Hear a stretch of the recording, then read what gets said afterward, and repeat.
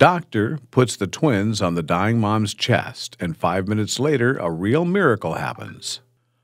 We've all heard about the magical power of love in fairy tales and stories like Harry Potter, where Lily Potter's love for her son Harry was so strong that it was able to save his life and defeat the most powerful dark wizard there ever was. But apparently, the power of love isn't just a fairy tale. Doctors and nurses don't always get a chance to see patients after they've been discharged from the hospital. But it happened Friday. A pregnant mom on life support with COVID-19 needed medical heroes to deliver her baby boy. When Tammy Cunningham entered the room at the IU Health Methodist Hospital on Friday, she didn't remember the people clapping. Many of the people smiling at Tammy and her family helped save her life 2 years ago. COVID took such a toll on all of us, but when it put an otherwise pregnant mom and a baby in danger, it was truly heartbreaking for us, said Dr. Michelle Cesana, Chief Medical Officer for IU Health Methodist Hospital.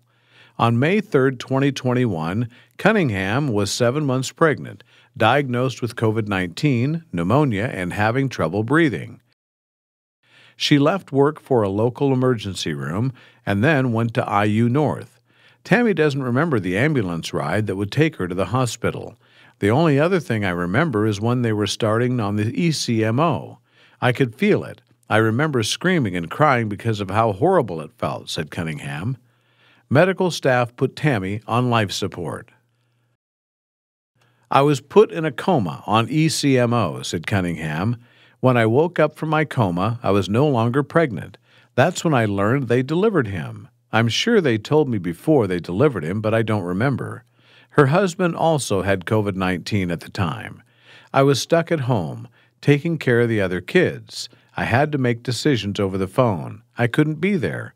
It was just a really hard time for all of us, said Matt Cunningham. The hospital medical team delivered her baby, Caleb, but it would be a month before Tammy could meet her son. The nurse put him in my arms, and that was the best feeling ever. I started crying and telling him how beautiful he was, she said. Caleb will turn 2 in May. He's actually doing great. He's had RSV. He does have a chronic lung disease still, but they hope he can grow out of that, Tammy said. It's not been easy on Tammy. I have some memory problems still. Working on that. I do have PTSD from all the trauma, so I'm working on that, she said. Caleb is the couple's first boy. He has 4 sisters. He has a very spunky personality. He is an aggressive little boy. He loves to be aggressive. It's way different than having a girl, Tammy said. For the staff at IU Health Methodist and a grateful family, Friday's reunion was beautiful. I'm very grateful and thankful and happy.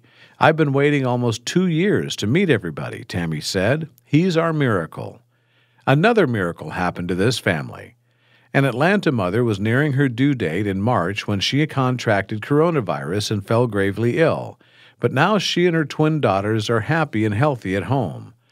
Monique Cook was 8 months along when she began experiencing symptoms and rushed to the hospital where she was told she'd undergo an emergency C-section.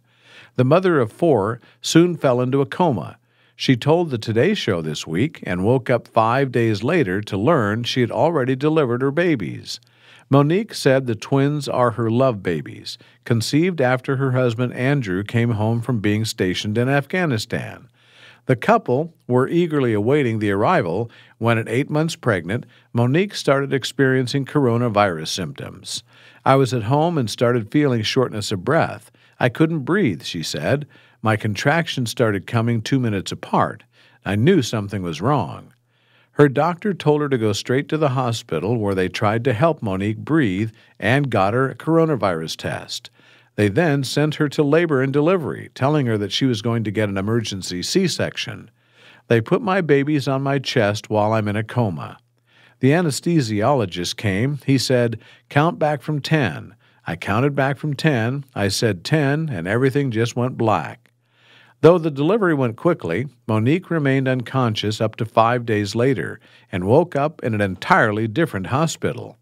I remember slowly waking up. I looked down, and I have no big stomach, no babies. I remember asking, 'Where are my babies?' That's when the young nurse said, 'Oh, your babies, they're fine,' she recalled.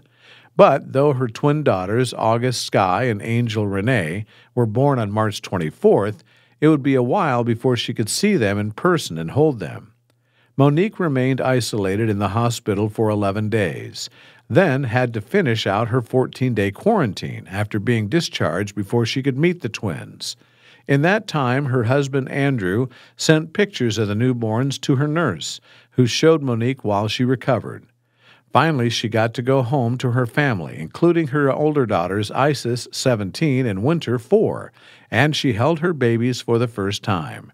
The moment that I got to hold them was great, she said. It was just like my family is complete. Having such major things happen to her at the same time left her mostly in shock, she said, but she's incredibly grateful to the healthcare workers who took care of her. For somebody to fight for me that hard, it's meant for me to be here. I just want to tell them thank you from the bottom of my heart.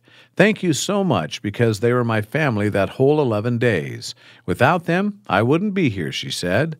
Monique was also treated to a surprise from the Today Show, a 6-month supply of Pampers for her twins.